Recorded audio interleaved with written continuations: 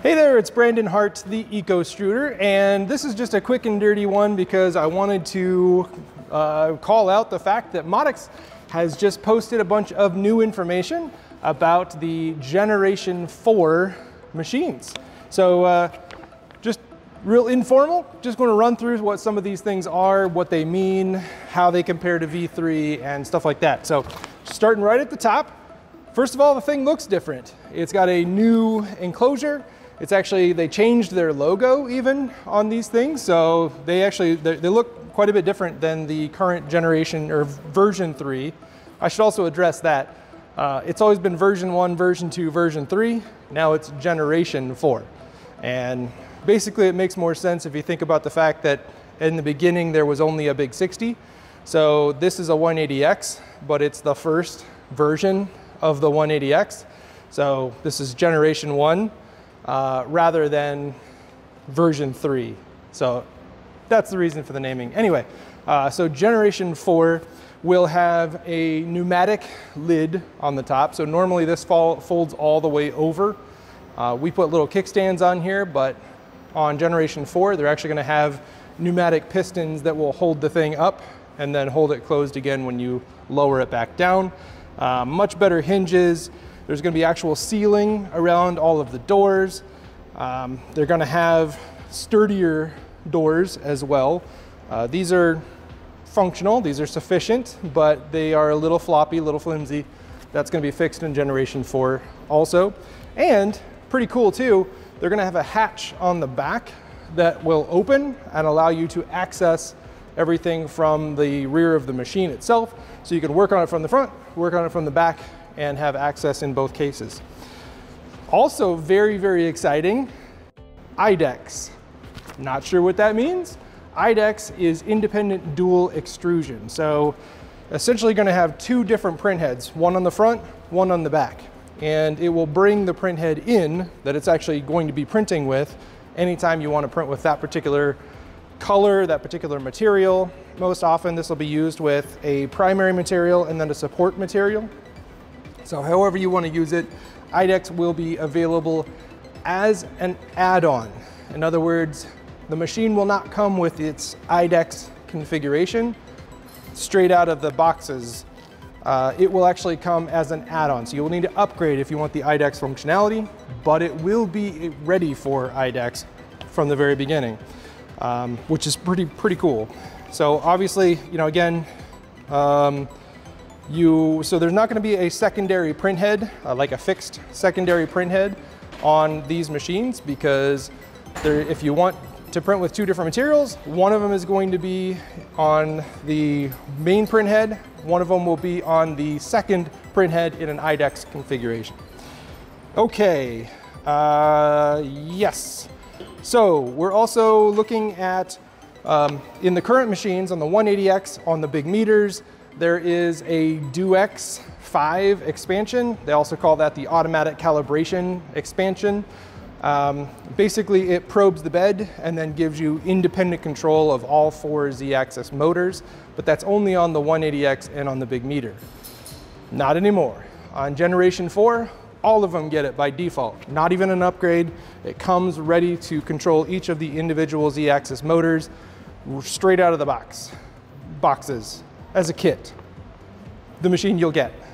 Yes, so you will already have that built into it from the very beginning. Additionally, beefier motors. So this is all the version 3 machines, and pretty much every version before it has always used the standard NEMA 17 stepper motors. On the generation 4 machines, the Z-axis as well as the X-axis are going to have NEMA 23 motors.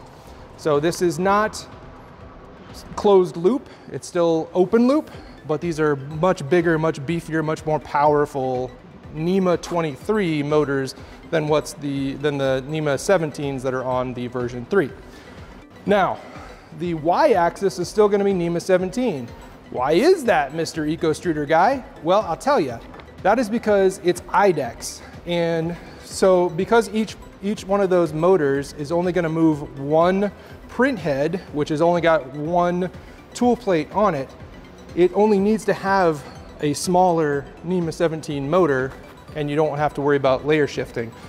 It also reduces the overall weight of the gantry, so you can move it back and forth along X much faster with the lower weight of that system without having to worry about layer shifting and things like that. So really nice for that. They're talking about travel speeds of 350 millimeters a second. Again, helps to have some slightly lighter motors on that Y-axis to do that.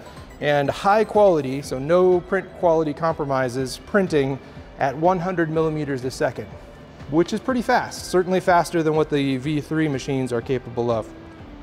So yeah, that's pretty awesome. Continuing on, they have redesigned the screen and the brackets and everything for the screen itself. There will be two different options for this.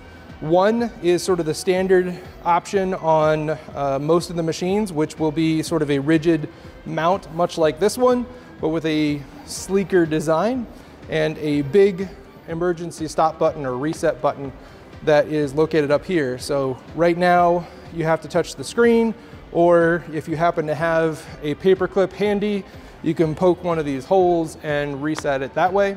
On the Gen 4 machines, big red button, punch the button, emergency stop reset is initiated. So that's pretty nice. The Z-axis has CNC machined brackets. So anybody who's experienced a little bit of drooping and kind of some issues associated with the Z-axis not staying in place or not being consistent, between the NEMA 23s and the CNC machined brackets for the Z-axis, I think you will no longer have any of those issues there. Optical end stops. If you're going to go to IDEX, and both of the tool heads need to be able to switch back and forth and know exactly where their position is, you got to have optical end stops. They're much better than the little clicky end stops that the V3 machines have. So we're going to get optical end stops on all of the axes, well, on X and Y at least, and those will be far more precise, far more accurate than the current clicky end stops. Seems like a small thing, but it can make a big difference. They are also improving the Ptfe management. So there's a couple different aspects that go into this. One is this little roller carriage here that is currently equipped on some of the larger machines. But another thing is they're actually going to have a pneumatic coupling, essentially a pneumatic bracket thing that will sit at the top here and will hold the end of the Ptfe tubing. One other thing, they used to include an extra long piece of Ptfe so you could cut it to length to match your machine. A lot of people weren't cutting them to length. They were using the whole extra long piece of Ptfe. They're now going to make sure that they're always cut to the appropriate size. No thinking about where to cut it. And if you're anything like me, sort of the fear of commitment of making that cut because you can't put the two pieces back together again if you cut it too short, it's going to be cut by default to the correct length right off the bat.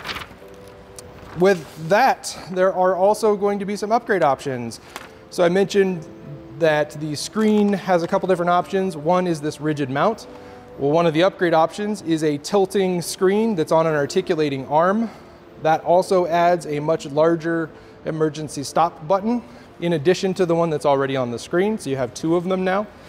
And I think maybe even cooler than that, there is a secondary power switch that'll be positioned right on the front of the machine here. So there will still be the power switch on the back, but there will be a second one up front. And so as long as the one in the back is turned on, you can then control power right from the front of the machine if you have the tilt option, the tilt screen and emergency button option on your setup. So that is also fantastic. So all in all, lots of really cool stuff. There's some other things that aren't necessarily like headline features, small little design changes and tweaks. Things like you're going to have the option to adjust the belt tension on the X-axis from the outside of the machine. So you'll be able to essentially put a hex key in through the outside of the machine, tighten up those belts the way that you need them to. Significantly better than having to kind of take all of this apart and try to reach the brackets that currently hold the NEMA 17 motors on the x-axis here. So that's a nice touch. They're going to be doing a few other things in the coming months that will be announced as well, that are currently sort of being set up and ready to be implemented and offered to customers in the initial announcement and the initial batch that will be shipping. So more information coming soon on stuff like that. Some of that, I will tell you, is pretty cool stuff. So I'm very, very excited about it. But that's your quick overview of all of the updates that have been announced for the Modix Generation 4 machines. This video is going to be dated very quickly, so I will tell you right now, it is currently October 31st, 2022. So as more announcements, more information comes out, and then we'll be sure to keep everything updated and make sure people know about it.